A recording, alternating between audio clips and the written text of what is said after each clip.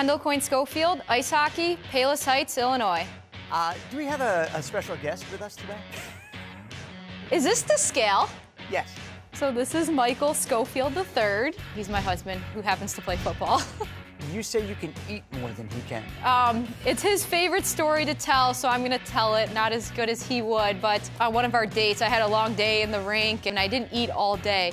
And I came home, he's like, you wanna go to Buffalo Wild Wings? I'm like, sure. We both ate 20 wings and I think his jaw is still dropped to the floor and he's like, that's the moment I knew I wanted to marry you. And I'm like, well, whatever it takes. I was starving. Here comes Kendall Coyne with a shot. Score!